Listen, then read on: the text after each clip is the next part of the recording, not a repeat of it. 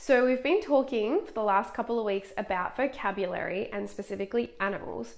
So I wanted to talk today about clothes. And clothes are another category that I like to target in therapy with my children. Clothes are really relevant for them. They're getting dressed every single day, and often parents are pointing out all the names of these items.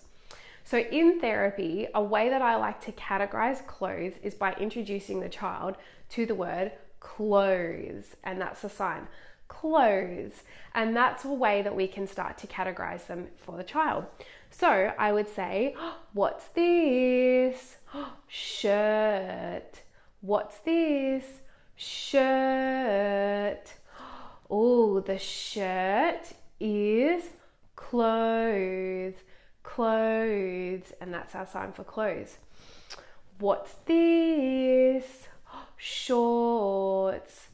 Shorts are clothes. Clothes. And by labeling clothes, that's the way that we can start to categorize these items in our child's brain.